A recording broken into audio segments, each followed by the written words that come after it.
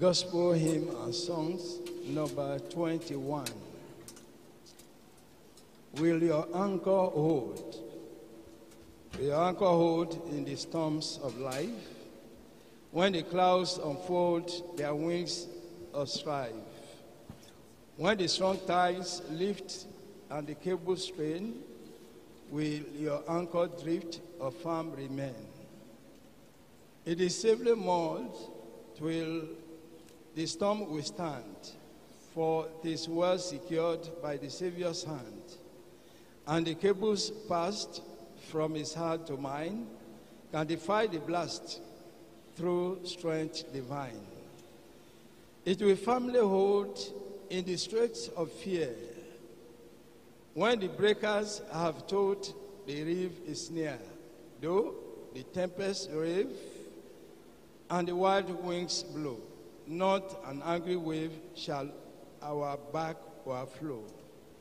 It will surely hold in the floods of death, when the water's cold shields our latest breath.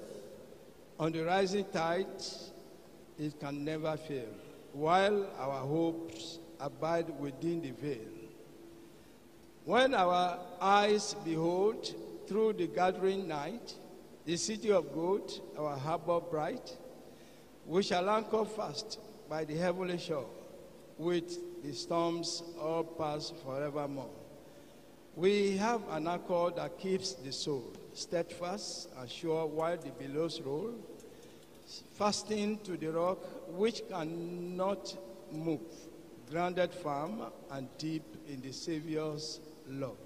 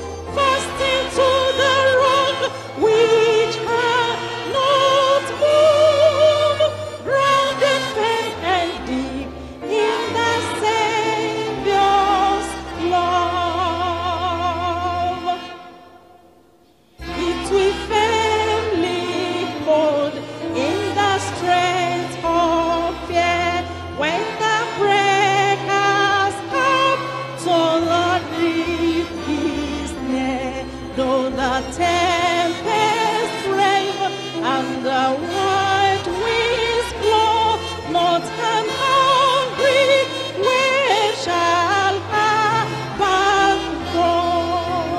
We have an anchor that keeps the soul steadfast and sure while the billows roll.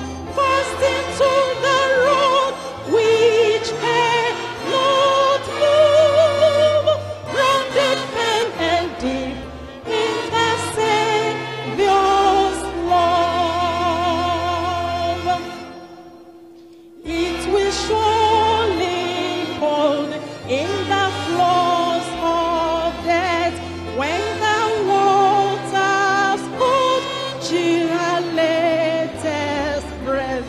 On the rising tide, it can never fail, while our hope abide within the veil. We have an anchor that keeps the soul steadfast and sure while the billows roll. Fast into the road which cannot move, grounded firm and deep in the Savior's love. When our eyes behold through the gathering night the city of gold harbor bright, we shall have fast by the heavenly shore, with the storms all past forevermore. We have an anchor that keeps the soul steadfast and sure while the billows roll. Fast into the road which cannot move, rounded firm and deep in the Savior's love. Amen. We have an anchor that keeps our soul. So open your mouth and begin to talk to the Lord this morning. Whatever storm, whatever problem, whatever challenge you are passing through this morning, everything.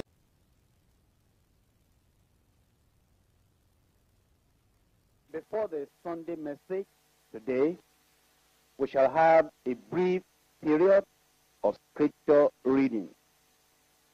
The Acts of the Apostles. The Acts of the Apostles. Acts 14. Acts 14. And it came to pass in Iconium that they went both together into the synagogue of the Jews, and so spake, that a great multitude both of the Jews and also of the Greeks believed. But the unbelieving Jews stirred up the Gentiles, and made their minds evil affected against the brethren. Long time therefore abode they, speaking boldly in the Lord, which gave testimony unto the word of his grace, and granted signs and wonders to be done by their hands. But the multitude of the city was divided, and part held with the Jews, and part with the apostles. And when there was an assault made both of the Gentiles and also of the Jews with their rulers, to use them despitefully and to stone them, they were ware of it, and fled into Lystra and Derbe, cities of Lycaonia, and unto the region that lieth round about. And there they preached the gospel. And there sat a certain man at Lystra, impotent in his feet, being a cripple from his mother's womb, who never had walked. The same heard Paul speak, who steadfastly beholding him, and perceiving that he had faith to be healed, said with a loud voice, Stand upright on thy feet. And he leaped and walked. And when the people saw what Paul had done, they lifted up their voices, saying in the speech of Lycaonia, The gods are come down to us in the likeness of men. And they called Barnabas Jupiter, and Paul Mercurius, because he was the chief speaker. Then the priest of Jupiter, which was before their city, brought oxen and garlands unto the gates, and would have done sacrifice with the people. Which when the apostles Barnabas and Paul heard of, they rent their clothes, and ran in among the people, crying out and saying, Sirs, why do ye these things? We also are men of like passions with you, and preach unto you that ye should turn from these vanities unto the living God, which made heaven and earth and the sea and all things that are therein, who in times past suffered all nations to walk in their own ways. Nevertheless, he left not himself without witness, in that he did good, and gave us rain from heaven, and fruitful seasons, filling our hearts with food and gladness. And with these sayings scarce restrained they the people, that they had not done sacrifice unto them. And there came thither certain Jews from Antioch and Iconium, who persuaded the people, and having stoned Paul, drew him out of the city, supposing he had been dead. Howbeit, as the disciples stood round about him, he rose up, and came into the city, and the next day he departed with Barnabas to Derbe. And when they had preached the gospel to that city, and had taught many, they returned again to Lystra, and to Iconium and Antioch, confirming the souls of the disciples, and exhorting them to continue in the faith, and that we must, through much tribulation, enter into the kingdom of God. And when they had ordained them elders in every church, and had prayed with fasting, they commended them to the Lord, on whom they believed. And after they had passed throughout Pisidia, they came to Pamphylia, and when they had preached the word in Perga, they went down into Attalia, and thence sailed to Antioch, from whence they had been recommended to the grace of God for the work which they fulfilled. And when they were come and had gathered the church together, they rehearsed all that God had done with them, and how he had opened the door of faith unto the Gentiles. And there they abode long time with the disciples. Acts 15. And certain men which came down from Judea taught the brethren, and said, Except ye be circumcised after the manner of Moses, ye cannot be saved. When therefore Paul and Barnabas had no small dissension and disputation with them, they determined that Paul and Barnabas and certain other of them should go up to Jerusalem unto the apostles and elders about this question. And being brought on their way by the church, they passed through Phoenicia and Samaria, declaring the conversion of the Gentiles. And they caused great joy unto all the brethren. And when they were come to Jerusalem, they were received of the church and of the apostles and elders, and they declared all things that God had done with them. But there rose up certain of the sect of the Pharisees which believed, saying, that it was needful to circumcise them, and to command them to keep the law of Moses. And the apostles and elders came together for to consider of this matter.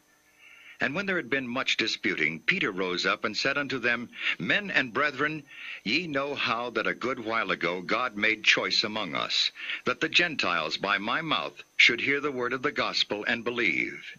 And God, which knoweth the hearts, bare them witness, giving them the Holy Ghost, even as he did unto us, and put no difference between us and them, purifying their hearts by faith. Now therefore, why tempt ye God to put a yoke upon the neck of the disciples, which neither our fathers nor we were able to bear? But we believe that through the grace of the Lord Jesus Christ we shall be saved, even as they. Then all the multitude kept silence, and gave audience to Barnabas and Paul, declaring what miracles and wonders God had wrought among the Gentiles by them. And after they had held their peace, James answered, saying, Men and brethren, hearken unto me. Simeon hath declared how God at the first did visit the Gentiles, to take out of them a people for his name. And to this agree the words of the prophets, as it is written, After this I will return, and will build again the tabernacle of David which is fallen down, and I will build again the ruins thereof, and I will set it up, that the residue of men might seek after the Lord, and all the Gentiles upon whom my name is called, saith the Lord, who doeth all these things. Known unto God are all his works from the beginning of the world. Wherefore my sentence is, that we trouble not them which from among the Gentiles are turned to God, but that we write unto them, that they abstain from pollutions of idols, and from fornication, and from things strangled, and from blood. For Moses of old time hath in every city them that preach him, being read in the synagogues every Sabbath day. Then pleased it the apostles and elders with the whole church to send chosen men of their own company to Antioch with Paul and Barnabas, namely Judas, surnamed Barsabas, and Silas, chief men among the brethren. And they wrote letters by them after this manner: The apostles and elders and brethren send greeting unto the brethren which are of the Gentiles in Antioch and Syria and Cilicia. For as much as we have heard, that certain which went out from us have troubled you with words, subverting your souls, saying, Ye must be circumcised and keep the law, to whom we gave no such commandment. It seemed good unto us, being assembled with one accord, to send chosen men unto you with our beloved Barnabas and Paul, men that have hazarded their lives for the name of our Lord Jesus Christ. We have sent therefore Judas and Silas, who shall also tell you the same things by mouth. For it seemed good to the Holy Ghost and to us to lay upon you no greater burden than these necessary things, that ye abstain from meats offered to idols, and from blood, and from things strangled, and from fornication, from which if ye keep yourselves, ye shall do well. Fare ye well. So when they were dismissed, they came to Antioch, and when they had gathered the multitude together, they delivered the epistle, which when they had read, they rejoiced for the consolation. And Judas and Silas, being prophets also themselves, exhorted the brethren with many words, and confirmed them. And after they had tarried there a space, they were let go in peace from the brethren unto the apostles. Notwithstanding, it pleased Silas to abide there still. Paul also and Barnabas continued in Antioch, teaching and preaching the word of the Lord, with many others also. And some days after Paul said unto Barnabas, Let us go again and visit our brethren in every city where we have preached the word of the Lord, and see how they do. And Barnabas determined to take with them John, whose surname was Mark. But Paul thought not good to take him with them, who departed from them from Pamphylia, and went not with them to the work. And the contention was so sharp between them, that they departed asunder one from the other. And so Barnabas took Mark, and sailed unto Cyprus. And Paul chose Silas, and departed, being recommended by the brethren unto the grace of God. And he went through Syria and Cilicia, confirming the churches. May God help us to be doers of the word. Amen.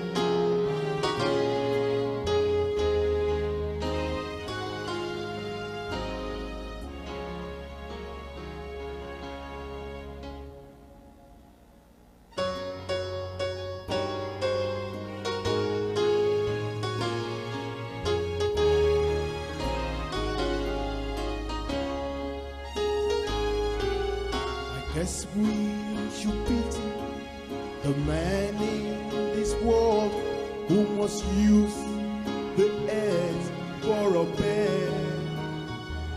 And I guess we should pity the man who must toil from dawn till dusk falls bread.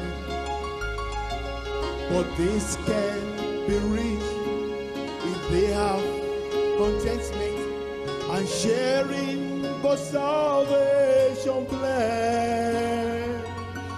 But if you know any who though they have plenty and lost, then pity the man.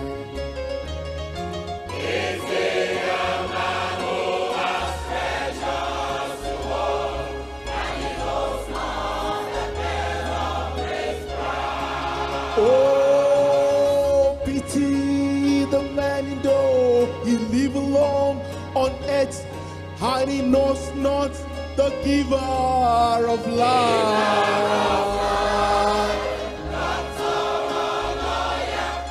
Traveler or merchant or builder who builds on the sand.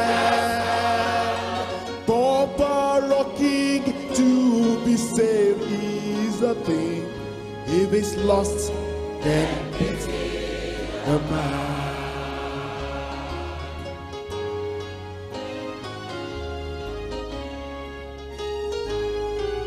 I guess there are those who pity the saved as though they were missing life's best, forgetting that treasures of earth pass away and that heaven's the place to invest. Oh, meanwhile, esteeming the man who is scheming to hold on the wealth that he can. But if while he's living to God is not giving his soul, then pity the man.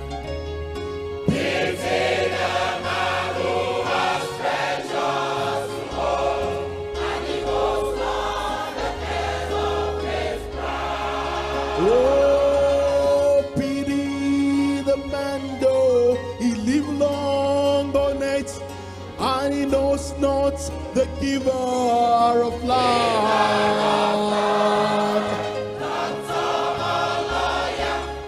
Traveler, or merchant, or builder who build on the sand.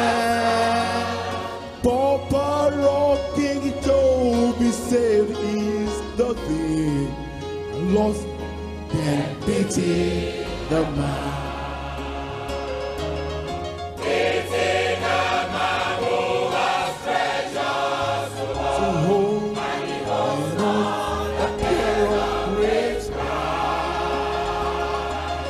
Pity the man though he live long on earth, and he knows not the giver of life. Doctor or lawyer, traveler or merchant, builder who builds on the sand. Pauper or king to be saved is the thing.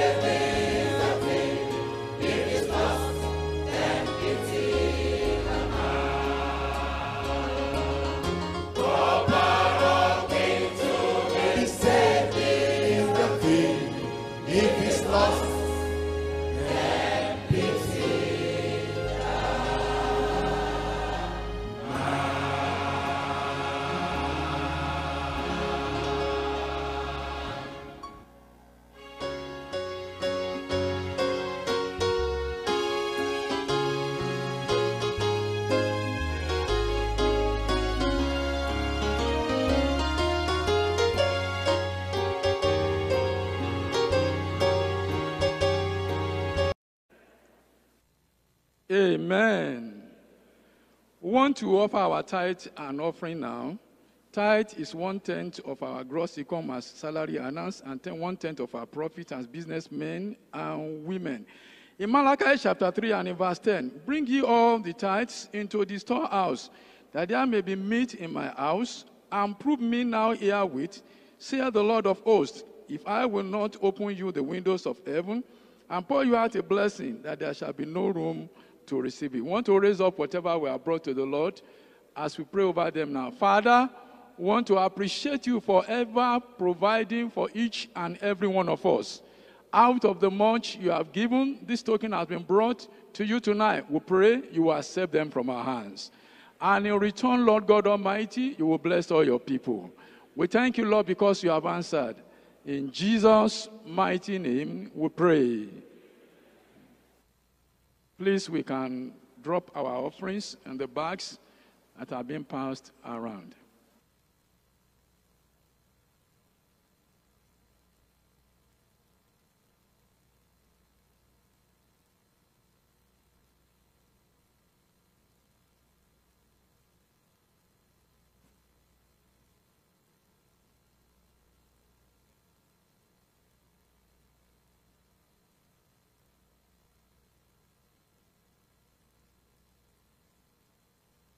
Has been working great miracles in the life of people present physically in the program, and those who are connecting through satellite, through internet, through Zoom and social media. The Lord has been glorifying his name, and we want to listen to some of these testimonies. Like I told you at the end of this program, don't be in a hurry to go. Stay back and we shall rejoice together. The first testifier. Praise the Lord. Praise the Lord. By the special grace of God, my name is Sister Rachel Ahmed from Abuja region, Itako Group, Palace District. I want to thank the name of the Lord for what God has done for me yesterday.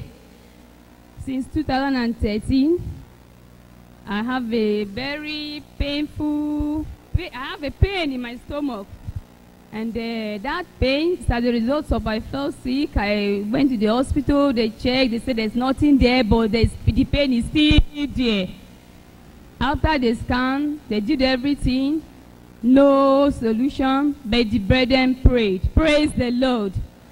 So I was delivered, I was healed, but the pain is still there. I see there's a sore, an injury at the right side of my stomach. When the pain starts, I can't lift up my right leg. In fact, it will be paining me as if the leg wants to paralyze. So I've been managing it, praying to God that God, one day you will do it. And yesterday, at work, the pain comes up. When the pain comes up, I can't tend to carry anything from the ground. I can't bend to pick something easily. But I told God, I said, God, this time, this pain come at the wrong time. And as I will step my foot to this place, I will not go back with the pain. I came here yesterday, I was praying to God with the pain, praying, telling God that God, remember me. And our Father in the Lord climbed the pulpit, he said he's talking to you in particular. I claim it. I say, God, remember me. And as he was preaching, he prayed. After the last amen, praise the Lord. He said we should lay our hands to the place we have the problem. I laid my hand there. In fact, after the last amen, that's how the pain vanished. Praise the Lord. Praise the Lord. Praise the Lord. Hallelujah. It's gone and it's gone forever. I went home to name. confirm it. Amen. Amen. Amen. We thank God for what the Lord has done for our sister. The pain is gone and it's never coming back. In Jesus' name. Amen. Sister, tell us your name briefly and be very brief. Praise the Lord. Praise the Master Jesus. My name is Ngozi Nweze. I am from Abuja region in Jai Group, Deeperlife High School, Kado Campground. I want to testify what God has done in my life. Since 2007, I work for King's Care Hospital.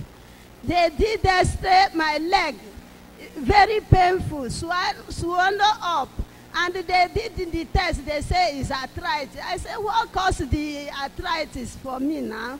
They say that is maybe old age. I said, okay. So I'll be praying, say, God help me, remember me, you are the one created me. As I pray like that, I go to, it's unbearable. If I have enemy, I will not allow enemy to suffer what I suffer for this pain. It's very painful. It's itching me inside, walking up on my body. That if it's not unbearable for me, I cry for another sister, cry for another, but they direct me, I go to Matama. All these things, I try my own. Please tell us what the Lord has done, sister. But through the ministration of the man of God had, as he praying, say, everything concerning us that for our body, eye, leg, everything, as we pray like that. And God Almighty use his power to touch me, and every pain in my body, every problem, come and vanish. Praise the Lord. Every problem has vanished. Praise the Lord. And is gone, never to come back, in Jesus' name. Amen. We move to the media section. 2 minutes. Please give us some of the testimonies. We have some testimonies from the social media. From Yaya region, Sister Ladi Ogoyi used to have pains on her right hand, right leg, and that happened for a long time. She said after the GS prayer last night, the pains suddenly disappeared, and now she can stretch her hand and her leg and there is no pain at all. Praise the Lord. Testimony from Tasha Group, Gwagwa region. Brother Samuel Danladi was healed of kidney infection. According to the writing, the problem started since November 2016. And he has visited several hospitals to find solution to the problem, but all efforts proved abortive. After the prayer of the man of God on the first day of the crusade, he touched himself, he searched himself, he went back to check and found out that the kidney infection had totally disappeared. According to his writing, he is perfectly healed and all the symptoms have gone away. Also from the social media, Amaka Chika Ede came back home with heavy pain all over her body. But when he heard that our father in the faith was coming, she decided to trust God right on the social media. During the prayers, she believed God. And she said after the prayers, she checked and the pain is gone. She says she's perfectly okay now and God has healed her. Njoku David says, Almighty God healed me. I had a back pain that lasted for almost 1 year. After the prayer of the man of God, I am now totally healed. Praise the Lord. Striking testimony from Taraba State. Mama Usman Audu from Bailey region in Taraba State was a blind woman. She was invited to the crusade on Friday night, that's yesterday. After the prayers of the man of God, Pastor Dr. W.F. Kumuyi, she believed God and she trusted God and started to wait for her eyes to be opened. Suddenly, according to her writing, her eyes instantaneously got opened. Brethren, Sister Mama Usman Audu can now see clearly. Praise the Lord. Finally, from Ebuka Fabian, he says, I had waist pain, excruciating waist pain. After the prayer of the man of God, the waist pain totally disappeared. Praise the Lord. Hallelujah.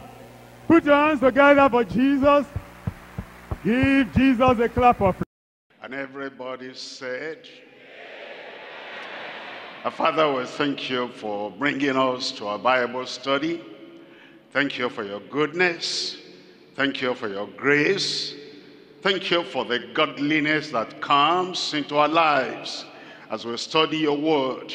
We pray, Lord, today, as your word comes, transform every life by the word in Jesus' name. Help us, Lord, as we know the truth, that the truth will make us triumphant in life. Make us new creatures, new believers, transformed believers. Let the purpose of the study of your word be reflected in every life in Jesus' name. Thank you because we know you have answered. In Jesus' name we pray.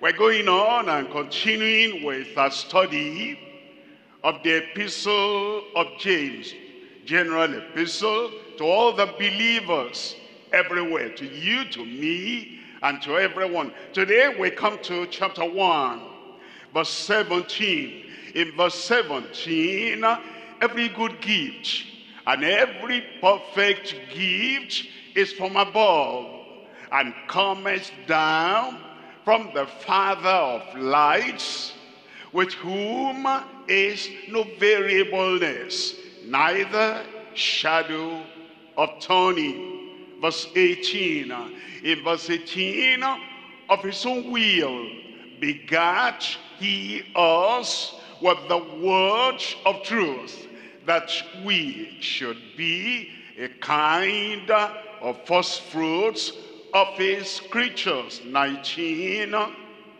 wherefore, my beloved brethren, let every man, everyone, every believer be swift to hear, slow to speak, and slow to wrath. Then in verse 20, for the wrath of man worketh not the righteousness of God.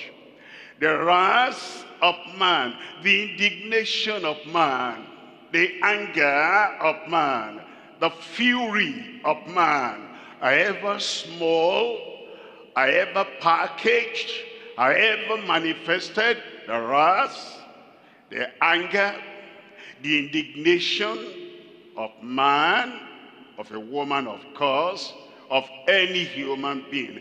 The wrath of man worketh not the righteousness of God. In verse 21, it says, wherefore lay apart.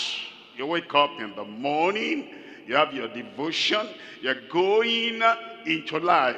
You're going into the office, you're going into the marketplace. There's something you check up. Any kind of filthiness, all of them lay aside. And the superfluity of naughtiness, what comes naturally. You don't have to be prayerful to be naughty. You don't have to be spiritual to be naughty. You don't need self-denial to be naughty. Just the natural, depraved man. As man is born into the world, is born with depravity and naughtiness. And as we grow in life, that naughtiness overflows. And it says, if we're going to be beloved brethren, children of God, here is what to lay aside. We lay apart all filthiness and superfluity of naughtiness, so that we can receive with meekness the engrafted word, which is able to save your souls. Then in verse 22, it says, but be ye doers of the word.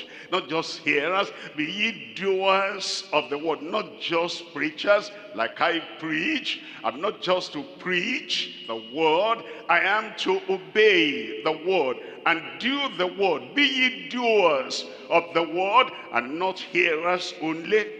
Not proclaimers only, not preachers only, deceiving your own selves. Tonight we're looking at the ministry of God's word in heavenward believers. There are many believers in quote, worldly believers in quote. There are sinful, backsliding believers in quotes. There are stagnant believers in quotes. There are the backward-looking believers in quotes. There are worldly, earthly, sensual believers in quotes. But for the people who are heavenward, who study the word with a purpose, who follow after the Lord for a purpose, who seek the Lord for a purpose. Their purpose is to get to heaven. And they're referred to as heavenward believers. And now, the ministry of the word, of God's word, in such heavenward believers. There are three things we're looking at as we consider the passage. Number one, the perfect gifts from the Father by the word. He gives us gift, every perfect gift coming from the Father, with whom there is no shadow of variableness, nor any kind of turning. Number one, the perfect gifts from the Father by the word. Number two, the profitable graciousness as the first fruits through the word. When we hear the word, it turns our lives around. It makes us converted and committed to the Lord, and it brings forth the fruit, and we ourselves will become the first fruits from the word, by the word, and through the word. Number three, our practical godliness. The theoretical godliness, the one that professes I am and they are not. The one that knows the theory of following after the Lord, but it's all theory. They can recite the word, they can quote the word, they can throw the word at you, but it doesn't have a revealing, reflecting power in their lives. But the godliness that is practical, you can see it, you can examine it, and you can see that this godliness is not just the profession of the mouth, it's not theory, it's not history. I knew the Lord 20 whatever, 19 whatever, but when you look for the result of knowing the Lord, the practical evidence and the spiritual, scriptural essence of knowing the Lord, you cannot find out, but that the practical one. Number three, our practical godliness in faithfulness to the word. Let's come to number one. Number one, we're looking at perfect gifts from the Father by the word. In James chapter 1 verse 17, every good gift and every perfect gift is from above and cometh down. It came down at the time of the apostles. It's still coming down today. It will keep coming down until we see the Lord face to face. Cometh down from the Father of lights, with whom is no variableness, neither shadow of turning. Verse 18, in verse 18, of his own will begat he us by the word of truth, that we should be a kind of first fruits of his creatures. Three things we're looking at. Number one is the precious gift of salvation for sonship. Number two, the purifying gift of sanctification and steadfastness. Number three is the powerful gifts in the plural of the Spirit for service. Look at number one. Number one, the precious gift of salvation for sonship. Salvation is a gift. It's not something you earn. It's not something you work for. It's not something you merit. It's not something you strive to attain. It's a gift that you obtain. It tells us in John chapter 1, reading from verse 12, John 1 verse 12. But as many as received him, they don't receive a denomination. They don't receive an ideology. They don't receive just the doctrine. They receive him, the Savior. To them, he gave power, privilege to become the sons of God. Even to them that believe on his name. Verse 13, in verse 13, which were born again, which were born anew, which were born not of blood, nor of the will of the flesh, nor of the will of man, but of God. In Ephesians chapter 2, reading from verse 8, Ephesians 2 verse 8, for by grace, not by works, by grace are ye saved through faith, and that salvation not of yourself, not something you earn, not something you work religiously to have, not something that your natural talents, your natural gift, and your natural activity and ability gives you. It says that salvation is not of yourselves. It is the gift of God. Salvation, the gift of God. Forgiveness, freedom, redemption, adoption into the family of God. Everything that's still salvation, everything comes at the gift of God. And then in verse 9, it says, not of works, lest any man should boast. And then in verse 10, it says, for we who are saved, we who are born again, we who have received that gift of salvation, we are his workmanship, created in Christ Jesus unto good works as a result of the salvation.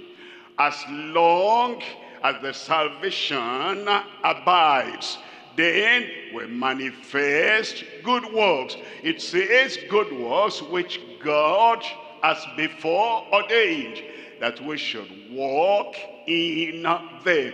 Titus chapter 2, reading from verse 11. For the grace of God that bringeth salvation has appeared to all, available for all, provided for all, and everyone is invited to have that grace gift of salvation. Verse 12, it says, teaching us that denying ungodliness and worldly lusts, we should live soberly. Frivolity gets out when grace comes in. Foolishness, foolish talk, foolish attitude, foolish behavior gets out when the grace of God comes in. And that grace of God teaches us to live soberly, righteously, and godly in this present world. Verse 13, it says, looking for that blessed hope and the glorious appearing of the great God and our Savior Jesus Christ. Verse 14, who gave himself for us, that he might redeem us from all iniquity. The small ones, he redeems us from all iniquity. The common ones, everybody does it. Everybody in a street, everybody in a community, that's what everybody does. But he redeems us from common iniquity, habitual iniquity. That's what you've been doing since you came to this world, and that's what you picked up from other people. You learn from other people, you collect from other people, all those collected iniquities, everything vanishes away. It says to redeem us from all iniquity and purify unto himself a peculiar people, zealous of good works. Look at number 2 here.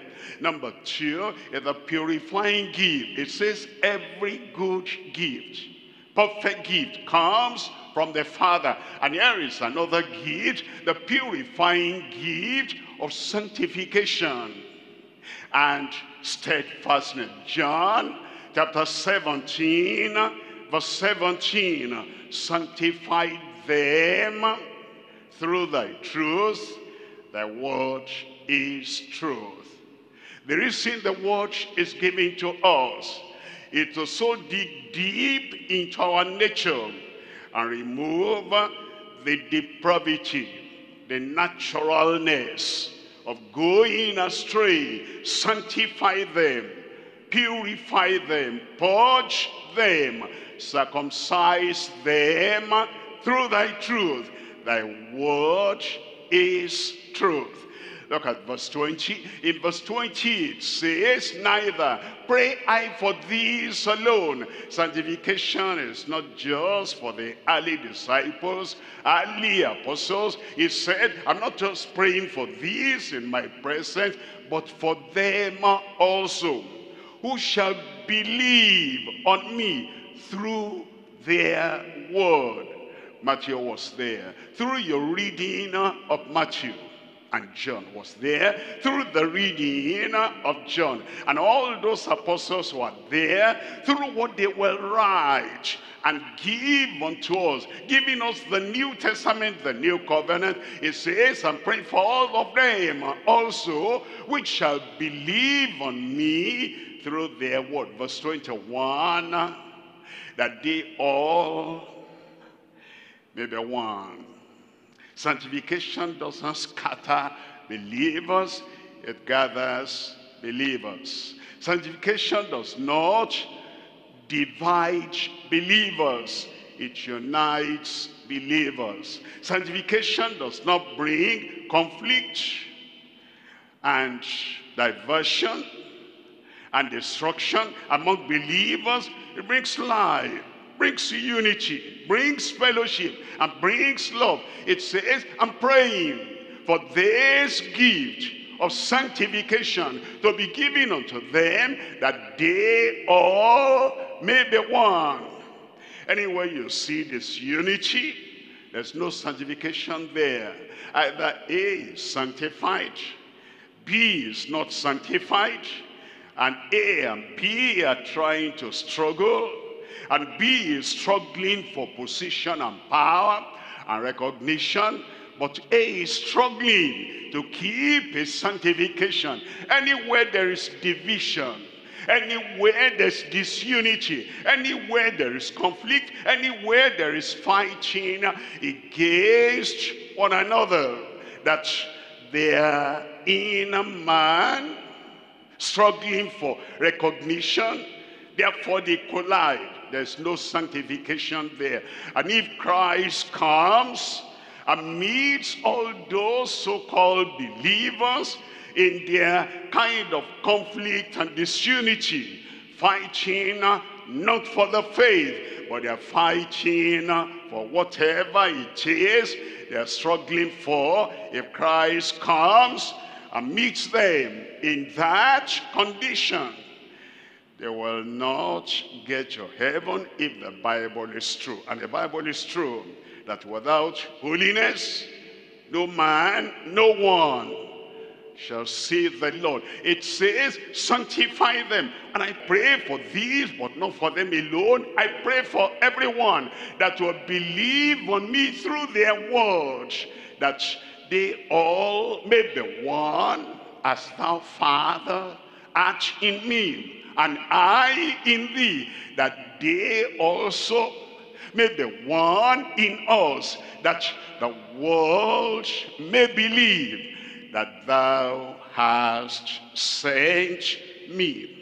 When believers are in conflict, the world will not believe. Oh, they say they're just like us. We fight, they fight. We compete with ourselves. They compete with themselves. We annoy ourselves. We disregard ourselves. They disregard themselves too. We fight against our leaders in the nation. They fight against their leader too in the church. We're all the same. Why are they calling me to believe?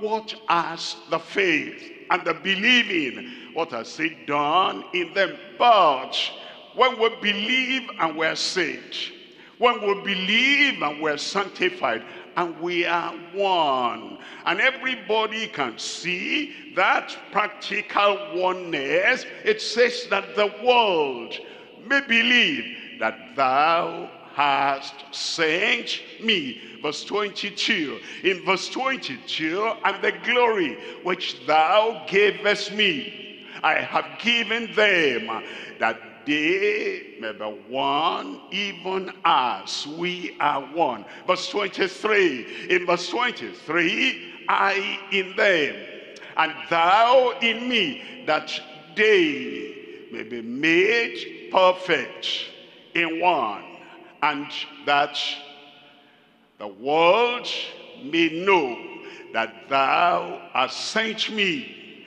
and hast loved them as thou hast loved me. Hebrews chapter 13, I'm reading from verse 12. In Hebrews chapter 13, reading from verse 12, wherefore Jesus also, that he might sanctify the people already saved and born again, with his own blood, he suffered without the gate. What do we do? Verse 13, it says, let us go forth therefore unto him without the camp, bearing his reproach. There'll be reproach, there might be insult, there might be assault, there might be defamation, there might be belittling of your personality. But you don't abandon the cross, you don't abandon Christ because of that. It says we go to him, for him to sanctify us, even with all the reproach and with all the insult and with all the assault. Let us go forth therefore unto him without the camp, bearing his reproach. Verse 14, for here have we no continuing city, but we seek one to come. 1 Thessalonians chapter 5. We're reading from verse 22. Abstain from all appearance of evil. Abstain. Get rid of that. Avoid. Don't get near that. It appears to be evil. Maybe it's not completely evil, but the people who see you will interpret it to be evil. The people who hear of your action will judge that action to be evil. The people on the receiving side who get the result of your action, they'll say, that's evil. Maybe you didn't judge it to be evil.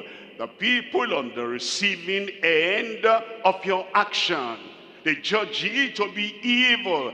Abstain from all appearance of evil. Look at 23 there. In verse 23, and the very God of peace sanctify you wholly, totally, completely, entirely. And I pray, God, your whole spirit and soul and body be preserved blameless unto the coming of our Lord Jesus Christ. Verse 24, faithful is he that calleth you, who also will do it. In Ephesians chapter 5, verse 25, husbands, love your wives, even as Christ also loved the church and gave himself for it. Verse 20 says, he gave himself for the church that he, Christ, might sanctify and cleanse it with the washing of water by the word. Verse 27, that he might present that church to himself, a glorious church. Sanctification makes the church a glorious church. The people who do not desire sanctification, pray for sanctification, deny themselves so we can all be sanctified. The people who do not pursue the possession of sanctification, they don't want the church to be glorious. They want the church to be grounded. They want the church to be at the back. They want the church, this church, to be like every other church. They want the church to retain some of its depravity. But the people who want the church to be glorious, who want the church to be without spot, without wrinkle, those are the people that consecrate. Those are the people that pray unto the Lord, that they may be sanctified as other members too are sanctified, that he might present it to himself, a glorious church, not having spot or wrinkle or any such thing, but that it should be holy. That the church should be holy. That every member, young and old, should be holy. That every member, men and women, should be holy. That all the church, the members, the ministers, the workers, the preachers, the pastors, that everyone should be holy. That the church, that every family in the church should be holy. That's what Jesus died for. That's what Jesus has provided. And when we pray, he will do it. But that it should be holy and without blemish. Look at number 3 here. Number 3 is the powerful gift, or the powerful gifts of the Spirit for service. Acts chapter 1, reading from verse 4. Acts 1 verse 4, and being assembled together with them, commanded them, he didn't advise them, commanded them, he didn't, ask them, what do you think about this? Commanded them that they should not depart from Jerusalem, but wait for the promise of the Father, which saith he, ye have heard of me. Verse 5, for John truly baptized with water, but ye shall be baptized with the Holy Ghost not many days hence. Verse 8, in verse 8, but he shall receive power. That's the gift of God. He shall receive power after that the Holy Ghost is come upon you, and ye shall be witnesses unto me both in Jerusalem and in all Judea and in Samaria and unto the uttermost part of the earth. Well then, unto the uttermost part of the earth, beyond Jerusalem, beyond the first century, until the end of the world, that we need to be evangelizing and preaching the gospel. We need the power, we need the gift, the powerful gift of the Spirit for service. Look at chapter 2. I'm reading from verse 33. Acts 2, Verse 33, therefore, being by the right hand of God exalted, and having received of the Father the promise of the Holy Ghost, he has shed forth this which ye now see and hear. Verse 38. Verse 38, then Peter said unto them, repent and be baptized, every one of you, in the name of Jesus Christ, for the remission of your sins, and ye shall receive the gift of the Holy Ghost. Verse 39. For the promise is unto you, unto the people there present, and unto your children, unto their children, biological, unto their spiritual children too. Their converts. And it says, and unto them that are far off, far away from Jerusalem, far away from the first century, unto them that are far off, even as many as the Lord our God shall call. In 1 Corinthians chapter 12, look at verse 1. 1 Corinthians chapter 12, verse 1. Now, concerning spiritual gifts, gifts of the Spirit, brethren, I would not have you ignorant. Look at verse 7 there. In verse 7, but the manifestation of the Spirit is given to every man to profit withal. Verse 8, for to one is given by the Spirit the word of wisdom, and to another the word of knowledge by the same Spirit. Verse 9, in verse 9, and to another faith, the gift of faith, by the same Spirit, and to another the gifts of healing by the same Spirit. Verse 10, in verse 10, to another the working of miracles, and to another prophecy, and to another discerning of spirits, and to another diverse kinds of tongues, and to another the interpretation of tongues. In verse 11 it says, and all these gifts of the Spirit worketh that one and the self-same Spirit, dividing to every man severally as he will. As he will. Luke chapter 11, verse 13. In Luke 11, 13, if ye then, being evil, natural people, if ye then, being evil, know how to give good gifts unto your children, how much more shall your heavenly Father give the Holy Spirit to them that ask him? The gift of salvation is from the Father. The gift of sanctification from the Father, and the gifts of the Spirit from the Father. Ask, and shall be given you. Seek, and ye shall find. Knock, and it shall be opened unto you. For everyone that asketh receiveth.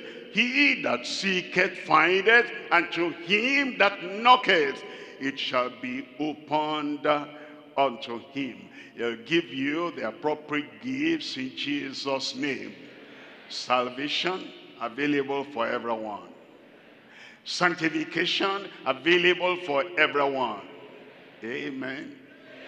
The baptism in the Holy Ghost available for everyone in Jesus' name. Look at point number 2 here. Point number 2. We're looking at profitable graciousness as first fruits through the word. The word gives us a lot. It tells us in James chapter 1, verse 19. James 1:19. Wherefore, my beloved brethren, let every man, everyone, every brother, every sister, every member of the church, every worker in the church, every pastor in the church, every leader, everyone. The word of God speaks to everyone. It's not speaking to them and leaving us out. When we're saved, we take our place with all the children of God. And when the word of God comes, we don't separate ourselves, isolate ourselves. We don't promote ourselves to a self-made throne where the word cannot reach us. Speaks to everyone. Let every man be sweet to hear, slow to speak, slow to wrath. Verse 20. In verse 20, for the wrath of man worketh not the righteousness of God. Verse 21.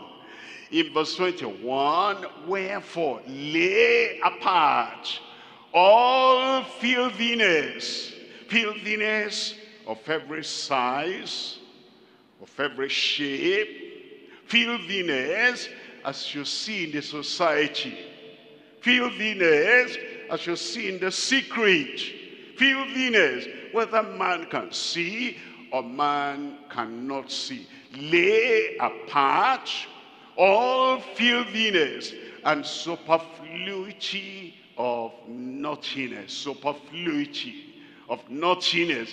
There shouldn't even be any naughtiness at all, not to talk of superfluity of naughtiness. And receive with meekness. Where there is pride, we cannot receive the word of God. Where there is invested interest in filthiness, will not be able to receive the word of God. Where there is naughtiness, headiness, stubbornness, stony heart, we will be fighting against the word of God, arguing and debating in our heart. We will not be able to receive the word of God with meekness, but we lay all that aside so that we can receive with meekness the engrafted word, which is able to save your souls. Look at 3 things here. Number 1, renewing the ennobling wonders of sweet hearing and slow speaking. Number 2, renouncing the ensnaring works with sinners' superfluity. Number 3, retaining the engrafted word for sustained salvation. Look at number 1. Number 1, renewing the ennobling wonders of swift hearing and slow speaking. We're looking at James chapter 1 verse 19. In James chapter 1 verse 19, wherefore, my beloved brethren, let every beloved brother, every beloved sister, every candidate for heaven, let every man be sweet to hear, slow to speak, slow to wrath.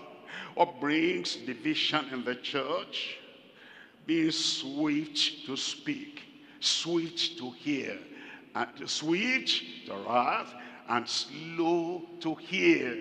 What brings division in the family? What brings separation in the family? What brings tearing apart in the family? What brings divorce in the family? Because each of them, man, woman, woman, one, they are sweet and too fast to get angry. When they interpret each other's action, and they're too fast to speak, and the words they speak, they're like daggers in the hearts of people, and they're slow to listen, slow to hear one another. What brings division, conflict, protests in a nation? When this side, they're slow to hear. We talk, we shout, we cry, we're hungry, and they're slow to hear, and they just carry on, governors as usual. And then the other side too, they switch to wrath and to get angry and to say, we'll pull everything down. As if pulling everything down will bring the food we're asking for. If we're going to have peace in the church, in the family, in the community, my beloved brethren, husbands and wives, members of the church, and members of society, let every man be swift to hear, slow to speak, and slow to wrath. It tells us in Ecclesiastes chapter 5, reading from verse 2. Ecclesiastes 5:2. Be not rash with thy mouth. Let not thine heart be hasty to utter anything before God. For God is in heaven, and thou upon earth. Therefore, let thy words be few. As we come to the sanctuary, as we come to the house of God, let your hands rest. Let your feet rest. Let your eyes look on. Let your ears be open to the word of God. Be not too hasty to do this, do that.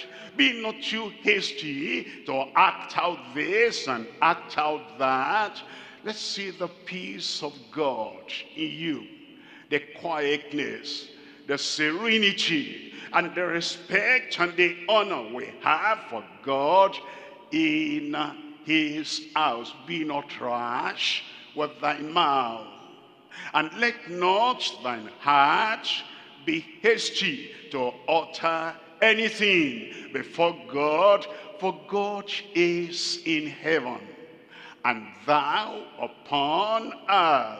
Therefore, let thy words be few. We're looking at number 2 here. Number 2 is the renouncing of ensnaring works or sinners' superfluity. Normally, sinners have their filthiness and they have their naughtiness. If sinners did not have naughtiness, there would be no need for salvation. They need salvation because of their naughtiness. But when the sinner's naughtiness flows into so-called believers, and as teachers find it difficult to teach in their classrooms, the preachers have the same difficulty teaching the word of God in the church. That's bad. That's evil. But he wants us to renounce all those ensnaring works of the sinner's superfluity. We're looking at James chapter 1, reading from verse 20. For the wrath of man worketh not the righteousness of God. The wrath of man worketh not the righteousness of God in sinners. When a crusade, and somebody there is angry, another person there is angry, and the workers are angry, and the pastor, the evangelist, the preacher, looking at this, and that also gets angry, and we begin to speak words of anger, indignation, wrath. And the sinners are there, and they came for salvation. They won't get saved. The pastor is fighting, the evangelist is fighting, the workers are fighting, and the people who handle whatever, they're all fighting. They have wrath. There's no salvation for the sinners that come there. Let the people go back home and let them go and repent and have real salvation. That wrath and anger will be totally taken off. But the preachers are angry, and the singers are angry, and everybody is full of wrath, and we're dishing out our wrath on the people. Nobody gets saved. It's a waste of our time. Why are we wasting our time? Let's go back to the cross. Go back to Calvary. Because the wrath of man worketh not the righteousness of God. In verse 21, that's why it now says, wherefore lay apart all filthiness and superfluity of naughtiness, and receive with meekness the engrafted word, which is able to save your souls. It tells us in 1 Peter chapter 2, reading from verse 1. 1 Peter chapter 2 verse 1, wherefore laying aside all malice. For us to be in good relationship with God, we lay aside all malice. For us to be fit for the service of God, and the least of service in the house of God, and for God to recognize that we're serving him, we have to lay aside all malice. For us to be of any benefit to the local church, for us to be of any benefit to the church at large, the church worldwide, for us to be of any benefit to the people we are sending the message to, we need to lay aside all malice. What's malice? Because something had happened between you and him, between you and her. There is sadness. That sadness goes to grief. That grief goes to anger. That anger becomes settled. That because of what he did to me, because of what he did to my wife, to what he did to my husband, what he did to my fellow brother, my fellow sister, because of what he did to that other worker. He didn't do it to me, but I see he did it to them. We have settled anger. That's malice. And it says when we come before the Lord, and if you are before the Lord all the time, in your morning devotion, in your family devotion, anywhere you are, if you are before the Lord every time, you lay aside permanently all malice, all guile, all hypocrisies, all envies, and all evil speaking. Look at verse 11. In verse 11, dearly beloved, I beseech you, as strangers and pilgrims, abstain. If you are born again, abstain. If you're a true brother, a true sister, abstain. If you're a candidate for heaven, abstain.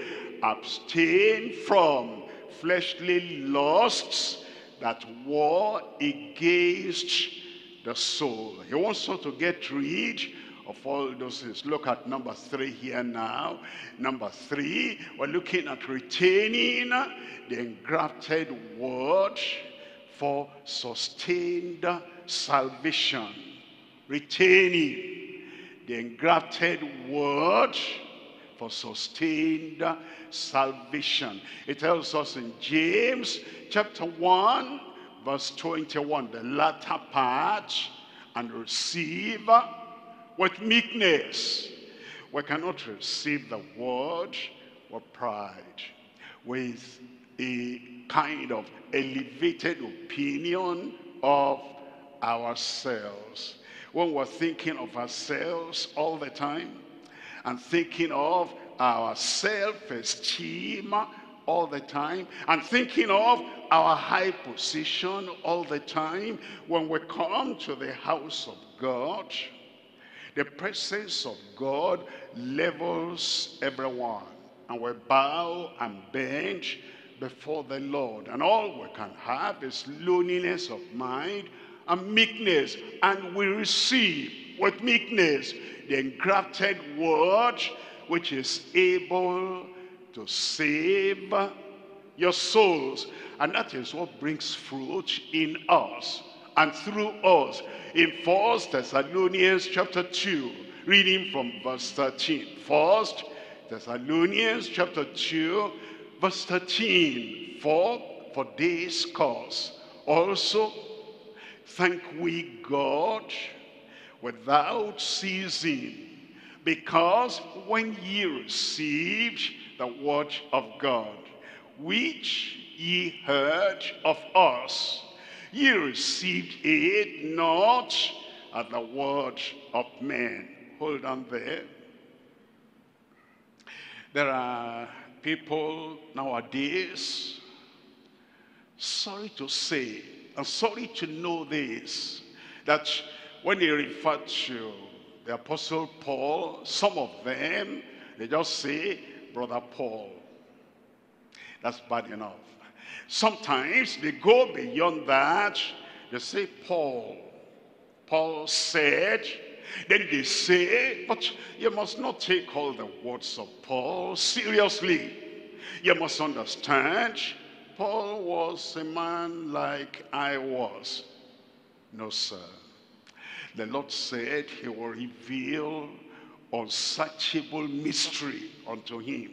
He has not promised any of us here. He'll reveal unsearchable mystery to us. Paul the Apostle said, by the grace of God, I am what I am. And the grace that was bestowed on me made him to do more than all the other apostles put together.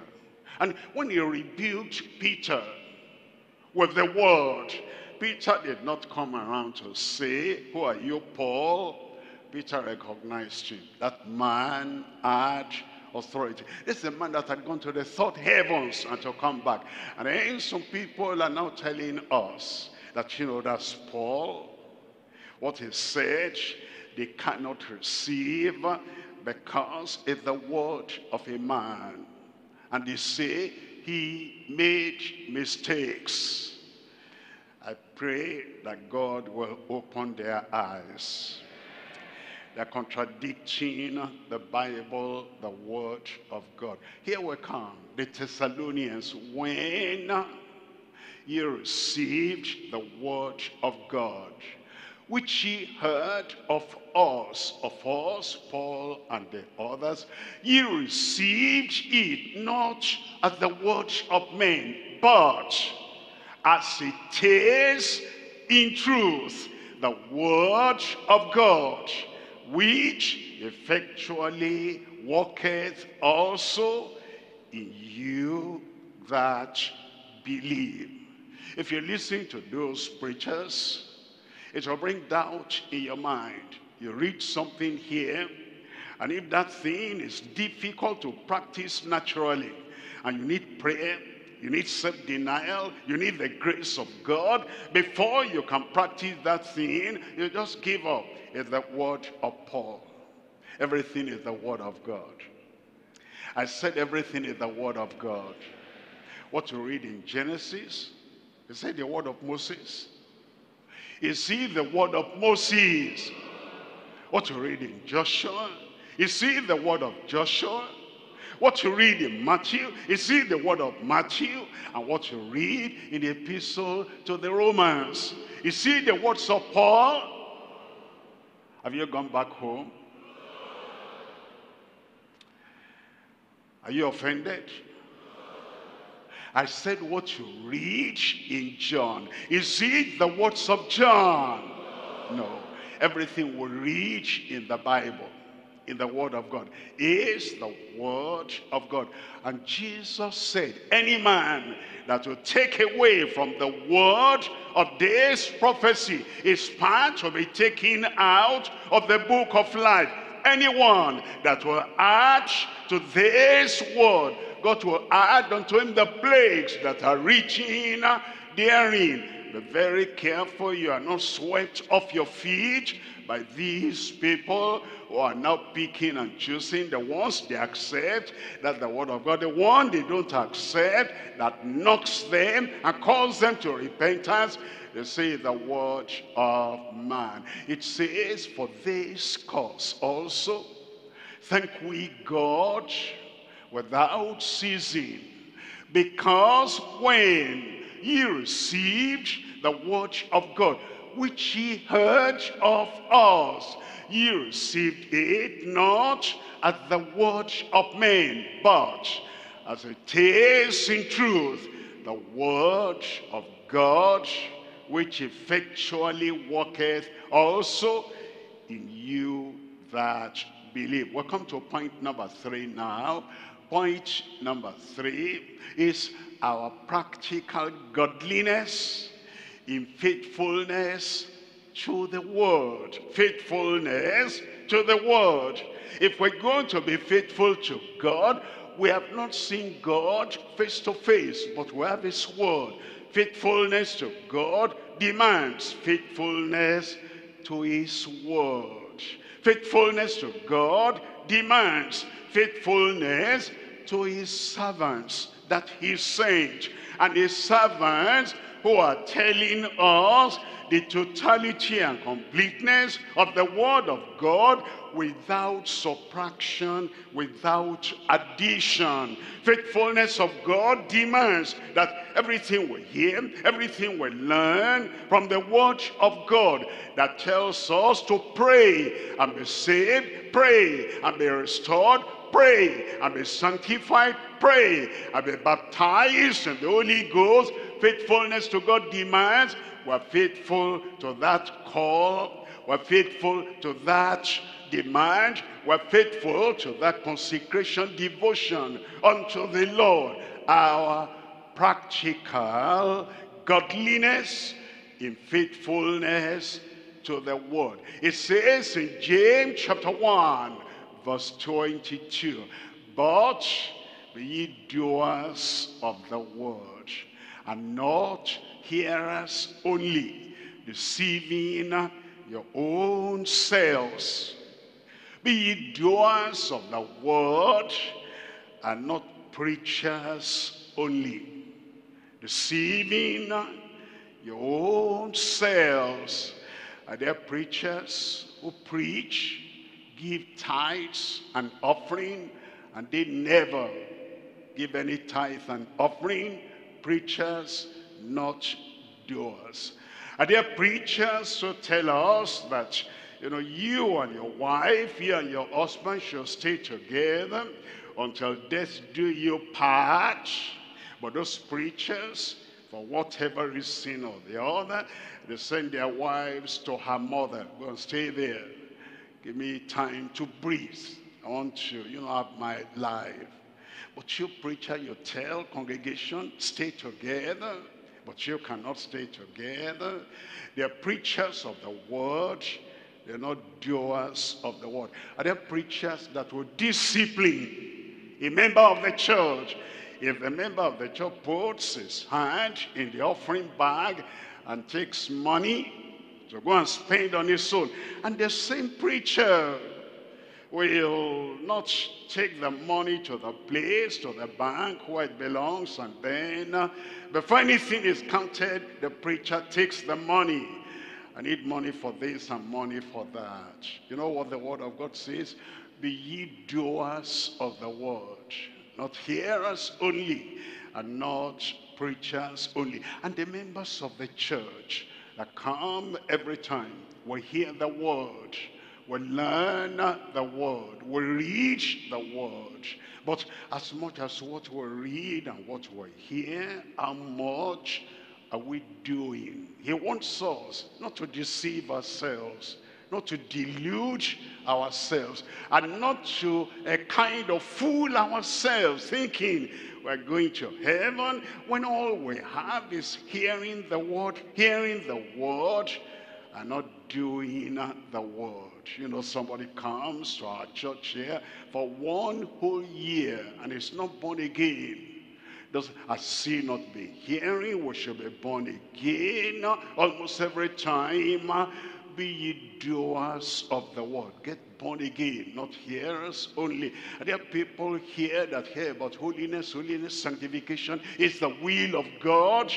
And yet we find unsanctified attitude, unsanctified life in the life of that person. Hearing and hearing, be ye doers of the word, not hearers only. Are there people that hear, husbands, love your wives as Christ also loved the church, and the home is like a military cantonment. So many laws, so many rules, and so many pressure, and so much wickedness in the home, oppressing each other. They are hearers of the word, they are not doers. And they're deceiving themselves because they think they're going to heaven. It's the doers of the word that get to heaven. And it says, but be ye doers of the word, and not hearers only, deceiving your own selves. There are 3 things we're looking at here. Number 1, the doers of the word in all sincerity. They're sincere, they are honest with themselves and with their neighbors. The doers of the word in all sincerity. Number 2, the deceivers in their waywardness without salvation. Number 3, the disciples committed to the word of the scripture.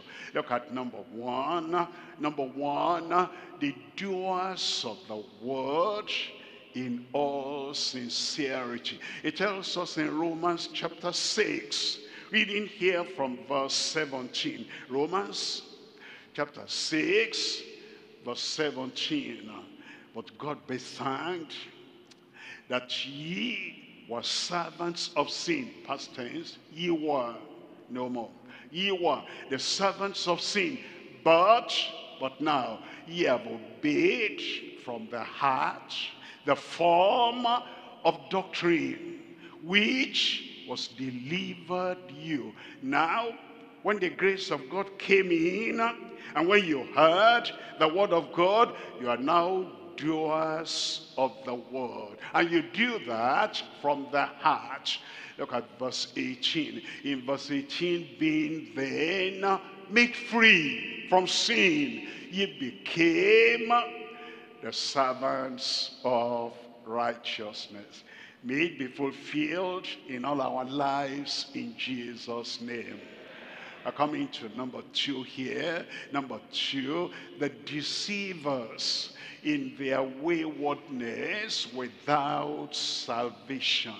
It tells us in Matthew chapter 7, reading from verse 21. Matthew chapter 7, verse 21. Not everyone that says unto me, Lord, Lord, shall enter into the kingdom of heaven.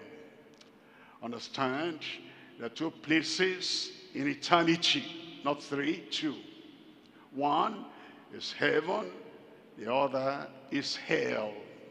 Those who are not in heaven will be in hell forever and ever.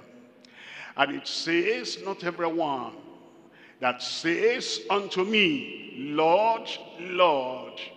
Well, the people that say, Lord, Lord, preachers, members of churches, religious people, those who pray, those who fast, those who have, in quote, ministry, those who oversee assemblies, Lord, Lord, those who have public ministry, Lord, Lord, those who evangelize, Lord, Lord, those who carry the label of the name of a denomination, Lord, Lord. Not everyone that says unto me, Lord, Lord, shall enter the kingdom of heaven, but he that doeth, doers of the word, he that doeth the will of my Father which is in heaven. Look at verse 22. In verse 22, many will say to me in that day, the day of entering finally the kingdom of heaven.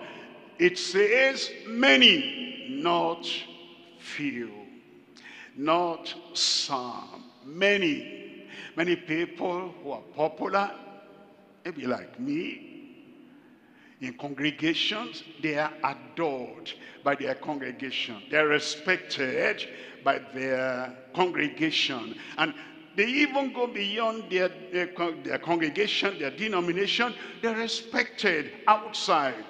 Because what do outside people know? What do they know about me? All they know is what they hear on the pulpit. Do they know my private life? Do we know their private lives? How much do we know of those people we see in the public? Either we'll see them on the net or see them in social media. All we can tell is the wheelchair that goes up, somebody has been healed. All we can tell is the person that says, I was blind, now I can see. And those people become popular. And the more popular they become, the more proud they become. And their pride can even push down the Lord and exalt themselves, and they can count their own word superior to the word of the Bible.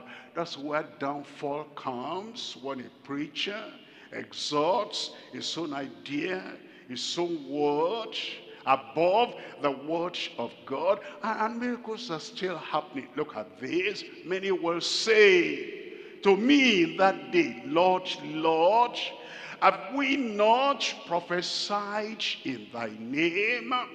And in thy name have cast out devils, and in thy name have done many wonderful works. Verse 23, it says, and then will I profess unto them, I never knew you.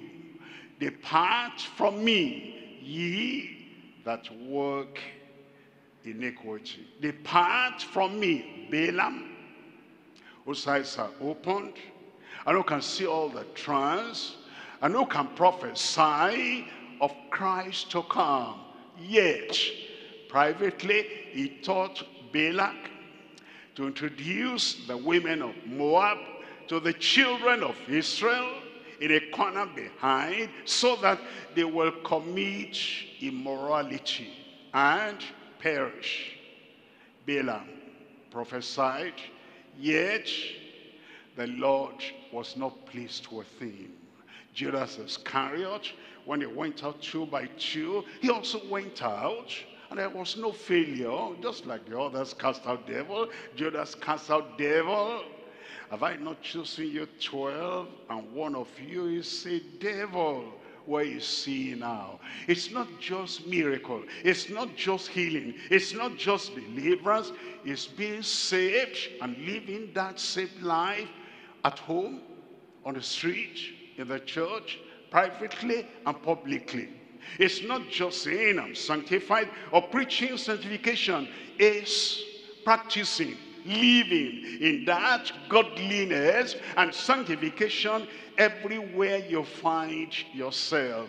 That's the way to heaven, and praise God, you'll get there in Jesus' name.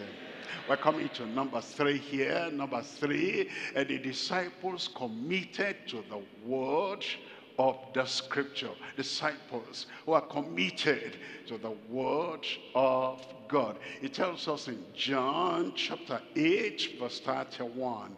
In John chapter 8 verse 31, then said Jesus to those Jews which believed on him, if ye continue in my word, if ye continue in the word of repentance. You've missed your step, you've done something you realize you shouldn't have done. If you continue in the word of repentance, you've maybe mistakenly or maybe deliberately, you've taken something belonging to other people, money, property, whatever, and now you discover, and you know Christ can come at any time.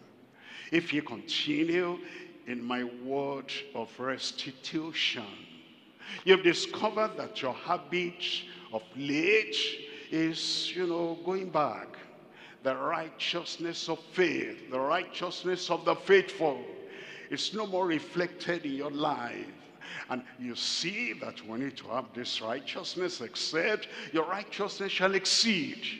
Except your righteousness, me, you, everyone, except your righteousness, the righteousness you profess, except that righteousness shall exceed the righteousness of the scribes and the Pharisees. Outward righteousness. Ye shall in no wise enter into the kingdom of God. And it says, we continue in that word of righteousness. All the commandments he gave, all the word he gave. And he makes grace available, that we seek his grace. And we seek his goodness. And we seek his godliness. And we follow peace with all men and holiness, without which no man of whatever profession, no man of any religious height, without that holiness, no man shall see the Lord. And he says, if ye continue in my word, then are ye my disciples indeed. I pray every one of us will continue in his word in Jesus' name. And where we'll become slack or careless, we'll go back to Christ, go back to the cross, go back to Calvary, and kind of readjust our luggage, rearrange our lives, and have the blood of the Lamb cleanse us, purge us, purify us, and make us ready for the coming of the Lord. I pray none of us will receive the word of God in vain in Jesus' name. That the word will work effectually in every hearer. Let's rise up now and talk to the Lord in prayer. We've had quite a lot tonight of the word of God, and we receive that word as the word of God indeed and in truth. Open your mouth and talk to the Lord in prayer and say, Lord, I know every good gift, salvation, comes from the Father of lights. When you come out of darkness and come out of shady things, and you come to the light, you come to Christ, the light of the world, and you reveal everything in your life to him and say, Lord, I see this, I see this, I see this. Forgive me, cleanse me, wash me, purge me, and I shall be as white as snow. Purge me again, and I shall be whiter than snow. Tell the Lord, salvation is a gift. When that gift comes in, it transforms our lives and changes us through and through. Tell him. If you discover backsliding, talk to him. Merciful God, he'll restore you, he'll wash you, and the sin that made you to backslide, he will take away, and he will take the love for sin, take that away from your heart. The desire for sin, he'll take that away from your life. The liking of the pleasure of sin, he'll take that pleasure of sin away. You'll not have pleasure in sin or sinfulness anymore. The gift of salvation. You've been hearing about sanctification and holiness for such a long time now. Have you ever set time apart, looking at the condition of your heart, at the naughtiness in the heart, and looking at the incorrigibility in the heart? Have you thought so much about heaven and know that naughtiness, stiff neck, stubbornness, rigidity, rebellion will not get to heaven? Are you serious about heaven? And you go to God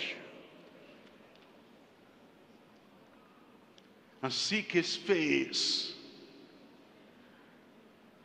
when we're sanctified.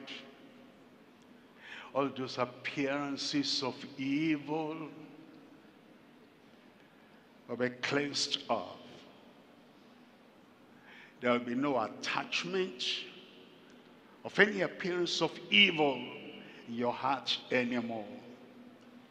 And you will not be playing the religion of outward righteousness. If my friends, my neighbors, my acquaintances, if they don't see it, then I'm good enough. No, God sees it. He knows the heart. He knows your thoughts.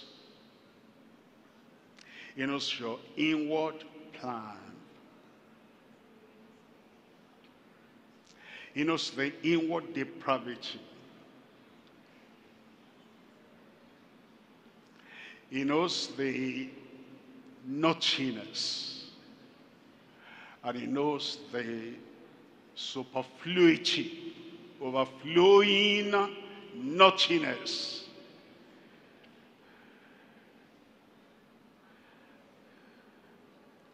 Can't you see the flood of naughtiness on the ground?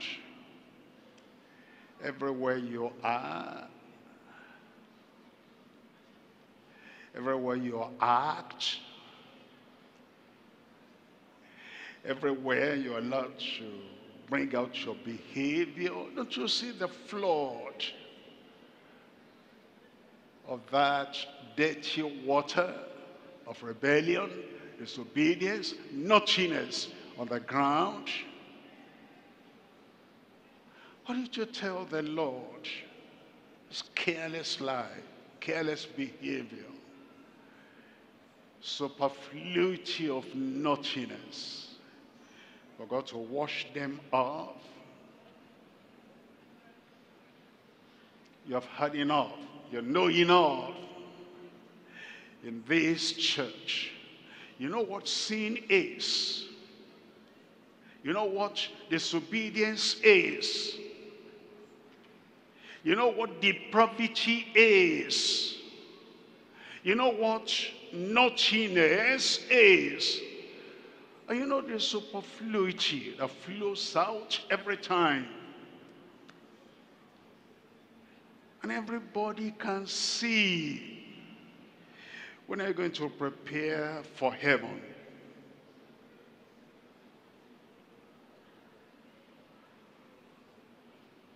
Seek the Lord.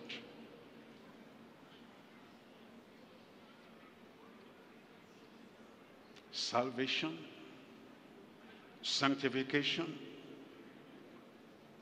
and the gift of the baptism in the Holy Ghost.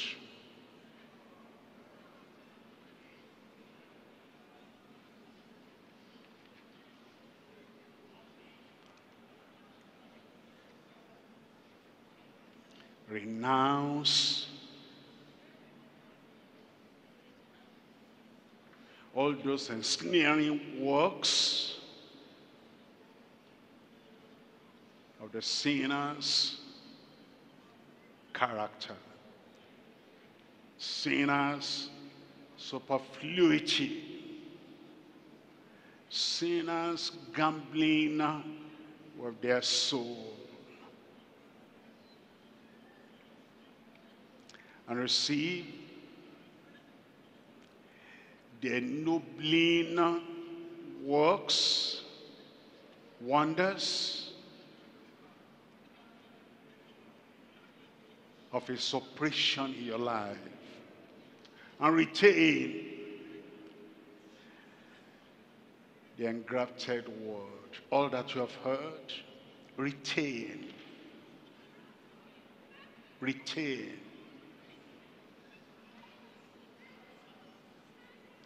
Renew your life.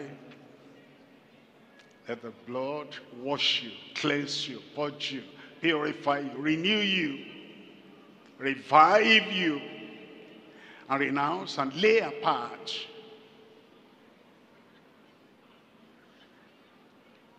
all the superfluity of disobedience. Be ye doers of the word,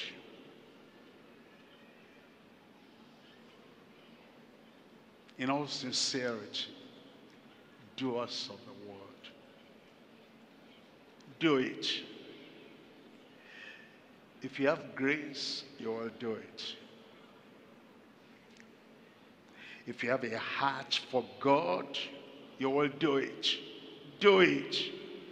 Ye doers of the word, not preachers only,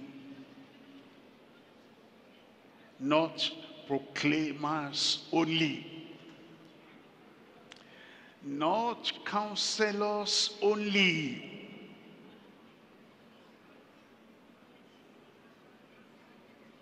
be ye doers of the word, not hearers only.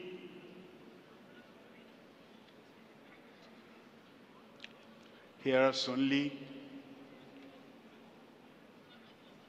deceive themselves. Preachers only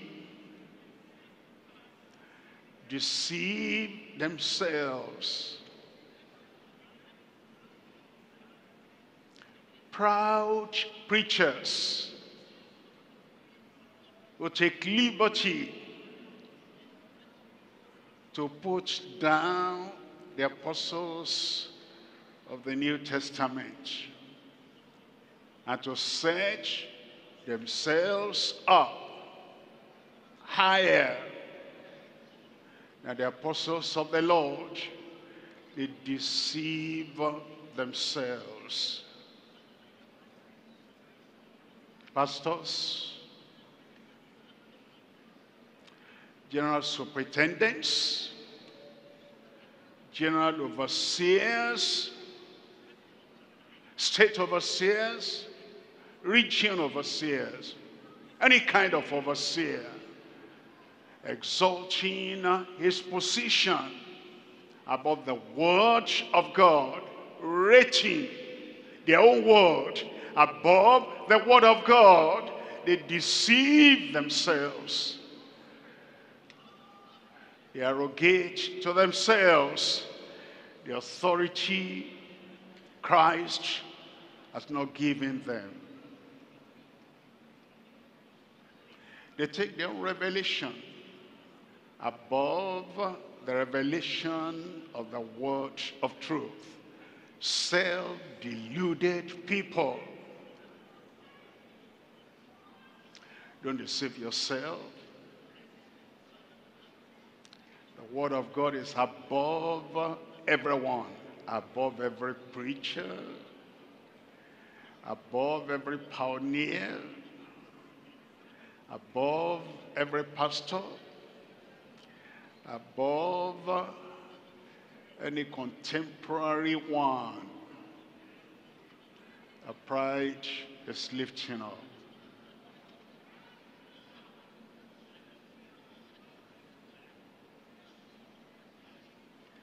Be a true disciple, be a true follower.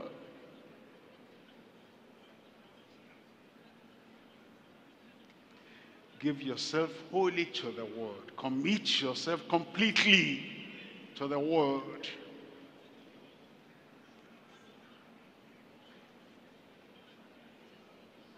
Commit yourself wholeheartedly, without reservation, to the word of Scripture.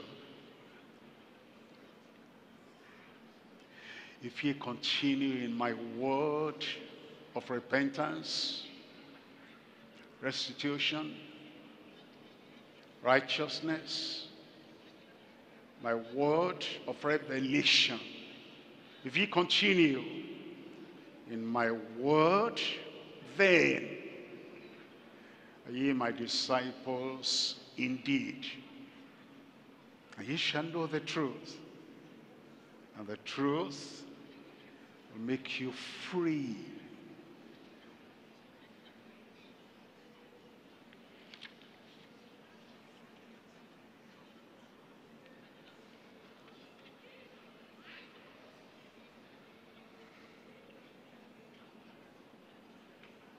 In Jesus' name we pray. Amen. Heavenly Father, we thank you for your faithfulness. We thank you for the word you've sent to everyone. We're praying that this word will profit everyone who has heard, in Jesus' name. We pray we will not bite the finger that feeds us. You feed us with the totality of the word. We pray we will honor you. We will respect your word. We receive everything you send by your word in Jesus' name. Lord, we pray everyone will receive more of your grace today in Jesus' name. More godliness, more holiness, give every one of us. And we pray, Lord, that that godliness and the goodness of thou shine forth in a bright way in our lives, everywhere we go, in Jesus' name. Separate us from the people that are so proud. They trample on your word.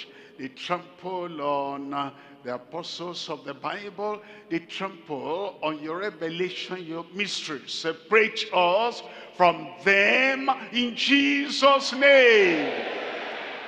Your people are candidates for heaven. And nothing will take heaven from any of us in Jesus' name. Wipe out every form of carelessness, every form of superficiality, and every form of frivolity away from our lives in Jesus' name. Take the fear of man away from our hearts. Give us the clean fear of God. And everywhere your people go, your presence will go with them. Your power will go with them. And everyone here, everyone partaking with us at the Bible study will stand without compromise. Will stand fearlessly. I will proclaim your word without fear, without favor, in Jesus' name. Your gift of salvation, your gift of sanctification, your gift of the power of the Holy Ghost be for all your people in Jesus' name. Keep on preparing us for heaven. And when the Lord shall come, my brother, my sister, myself, all of us will see you on the final day. Will be with you. Confirm it, Lord. In Jesus' name we pray.